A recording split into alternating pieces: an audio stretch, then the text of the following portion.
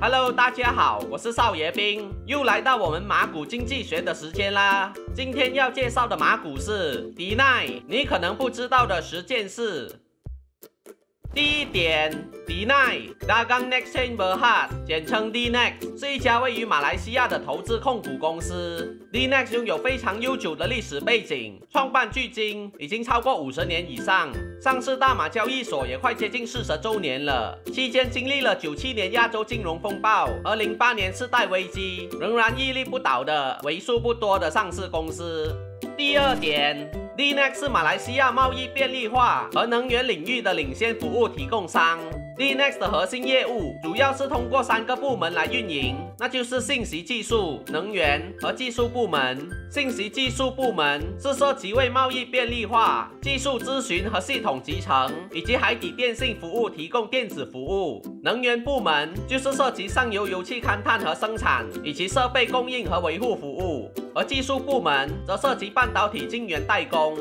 第三点。Dnex 曾经一度被列入 PN17 现困公司行列。是的，没错 ，Dnex 以前确实是曾经被列入 PN17， 不过那已经是10多年前的事情了。原因是当时的稽查师对公司的财务表示关注，和股权相等于或少于缴足资本，而被列入 PN17 公司。当时的 Dnex 用了18个月的时间，终于成功脱离 PN17 行列，不然也不会看到今天的 Dnex 了。第4点。时光网络 TimeCom 是 Dnex 的孩子，也是弃子。曾经是 Dnex 旗下子公司的 TimeCom， 在大马历史上的2次金融危机时，为拯救 Dnex 起到了关键的作用。当97年亚洲金融风暴发生后 ，Dnex 就安排刚诞生不久的 TimeCom 进行公开上市，以向公众筹集资金来解决其债务问题。08年次贷危机发生期间 ，Dnex 也同时陷入 PN17 行列中。在脱离 PN17 行列之后 ，Dnex 会进行债务重组计划，将 TimeCom 完全出售，顺利将手中的债务解决了。哦，对了，如果想了解 TimeCom 这家公司，我之前有做了讲解，你们可以去看看。第5点。Dnex 一开始的名称是叫做时光工程 Time Engineering Berhad， 简称 Time。在2014年中旬，公司说未来将专注于发展提供电子商业贸易便利化服务，加上时光工程英文名 Time 与前子公司时光电讯的英文名 TimeCom 类似，让很多公众觉得很混乱。所以为了撇清和 TimeCom 的一切关系，是为了减轻混乱而有效反映公司新的核心业务，就决定改名为 Dnex。第6点。Dnex 曾经是个关联企业，从以前的财报可以查到 ，Dnex 之前是 UEM Group Berhad 的子公司 ，UEM 就是由国库控股 Khazanah 掌管着，至于 Khazanah 则是隶属大马政府财政部的管辖范围。只不过在2013年时 ，Khazanah 以配合脱售非核心资产与土著企业计划为由，将 Dnex 脱售给世纪软件 Sensoft。Sensoft 在得到 Dnex 后，似乎也并没有打算长期持有从2016年开始，就一直不断卖股套现还债。到了2020年3月，新冠疫情导致股市恐慌崩盘 ，Sensoft 被逼仓抛售 Dnex 超过1亿股，并为此蒙受上千万令吉的亏损。4个月后 ，Sensoft 再一次抛售 Dnex 股票，不再是 Dnex 的主要股东。总之，经过一段股权转换过后，现在的 Dnex 已经不是关联企业了。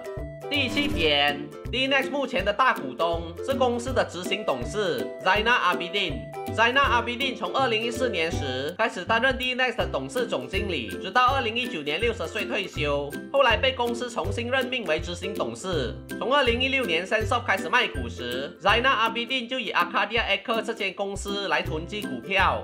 短2年不到 ，Zainal Abidin 已经成为公司的最大股东。顺带一提 ，Zainal Abidin 也是另一家在大马交易所上市的公司 Dnex Berhad 的主要大股东之一。截至2021年10月中旬，一共握有18% 以上的股权。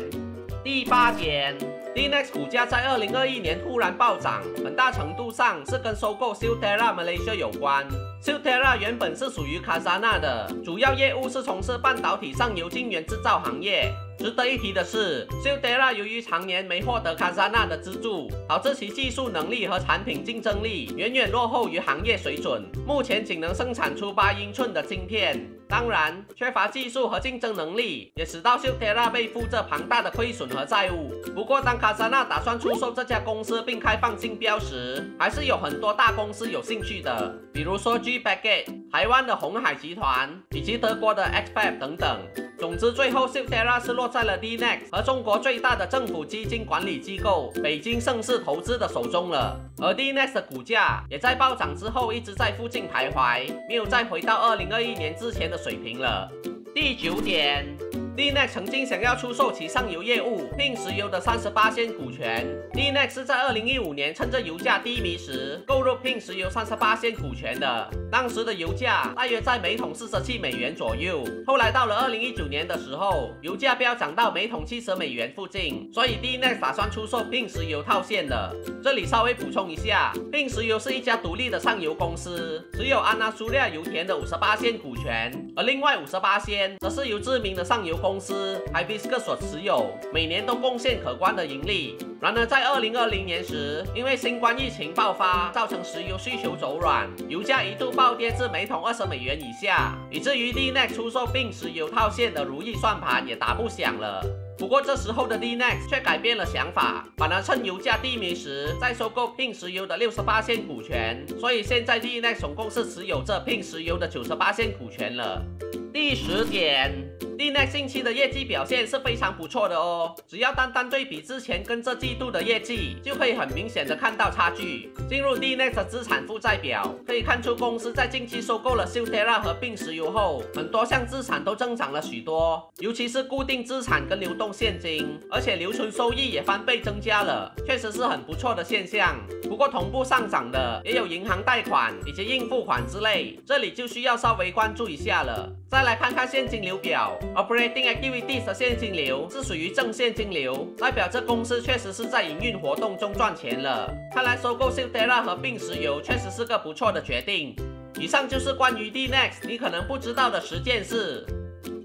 那我们今天就先聊到这里。喜欢我这次的影片，请记得帮我点个喜欢。想要持续追踪我的话，也欢迎订阅我，或是到我的 Facebook 粉丝专页按赞。那我们下期再见啦，大家拜拜。